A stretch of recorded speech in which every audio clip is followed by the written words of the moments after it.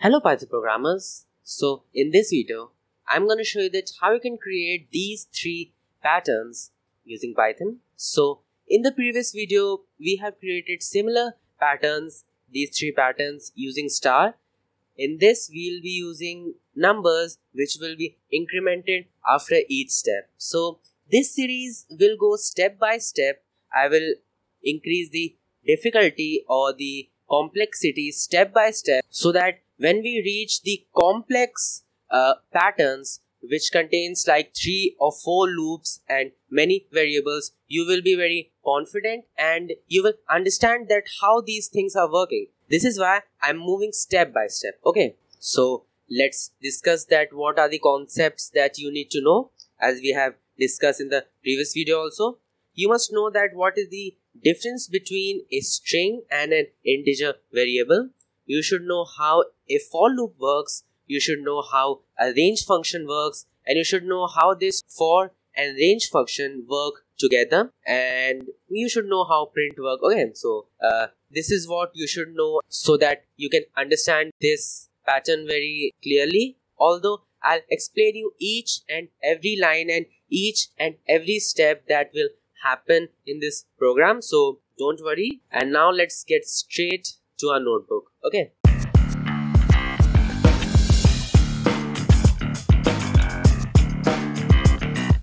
Okay, so now our first pattern is to create this one. Okay, so this will be our first pattern. So first of all, let's define a value.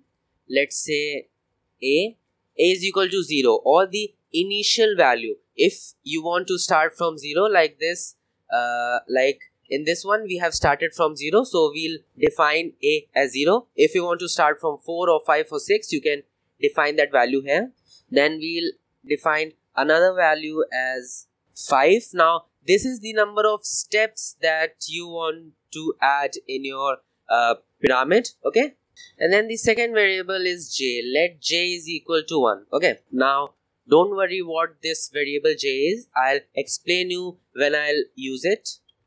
So let's create a for loop for k in range, and then here we'll write the list on which our for function will iterate. So first let me write the command, then I'll explain you that what is happening inside.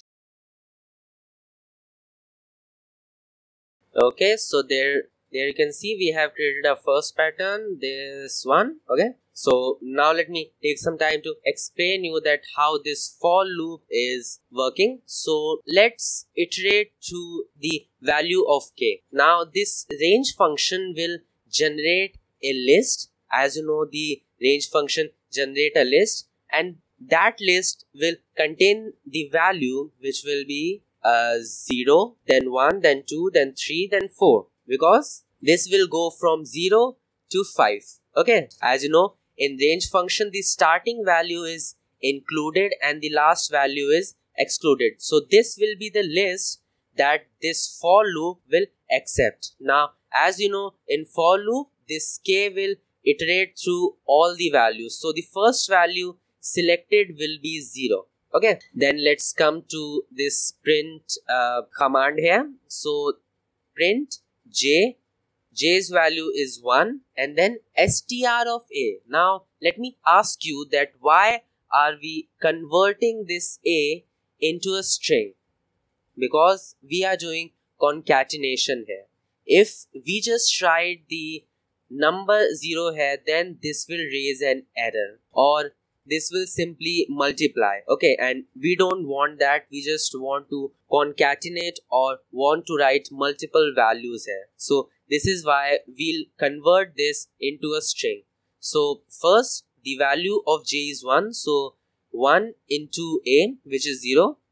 This is why 1 0 is displayed. Then the a value and j value is increased by 1, so a becomes 1 and j becomes 2, right?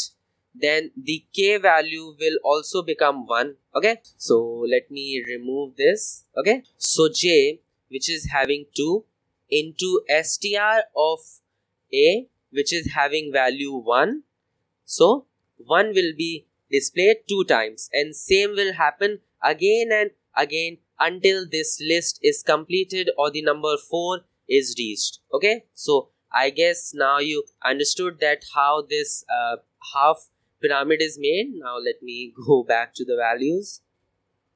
This was 0.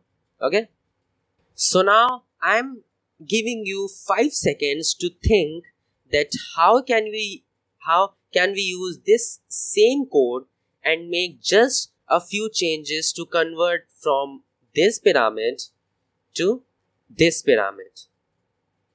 There you can see it is facing in the opposite direction. I'm giving you 5 seconds. Just think.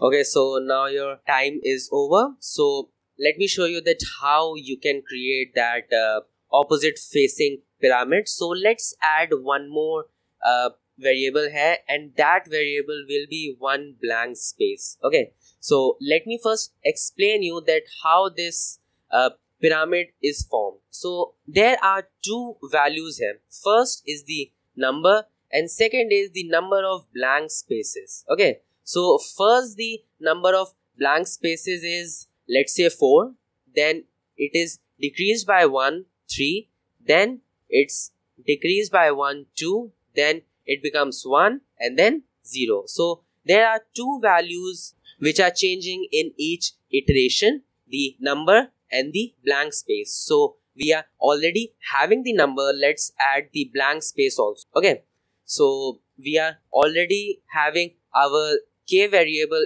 in this for loop, so we'll use that k variable only because it will increase after each iteration. So we'll simply do k into b, right? And then we'll add. So let me save this and run. Okay. And okay, so one more thing needs to be changed. That is, the for loop needs to go in the backward direction. Here the list created is 0, 1, 2, 3, 4. But what we want is 4, 3, 2, 1, 0 because the spaces are decreasing, not increasing, right? So we want a reverse for loop. So reverse range function. So let's write the reverse range function. Let me show you how you can write the reverse range function. So first the starting value, which is 4 because we are starting in backwards. Then we'll write -1, and if you want to do reverse iterating, then you write -1 as the third value. The third value in this range function is the difference between two consecutive numbers.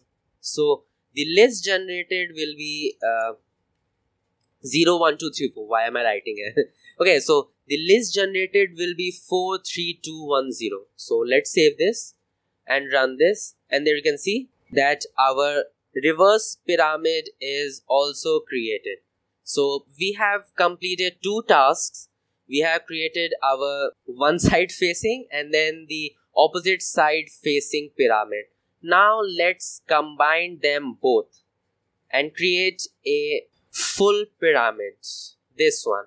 Okay, so once again I'm giving you 5-second time to think that how you can create this whole pyramid. Okay, and one hint is that you just have to make one change. You just have to write one number, one alphabet, whatever it is, but you just have to make one change. Okay, so now your time is over. So let me show you that how you can do. So you just have to add 2 here because the only difference we are having from this pyramid to this pyramid is multiplication of the numbers by 2. There you can see the 0 we are having only once, but here 2 zeros, 1 2 times, but here we are having 4 times, 3 times, 6 times. Okay, so this was the only difference here. Let me save and run this,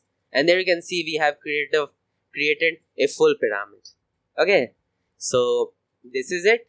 This was a short video in which I have shown you that how you can create the number pyramid. But I know you are not satisfied with this. you must be wondering that how you can create a pyramid in which the numbers are changing, like this is 1, then 2, 3, 4, 5, 6, right?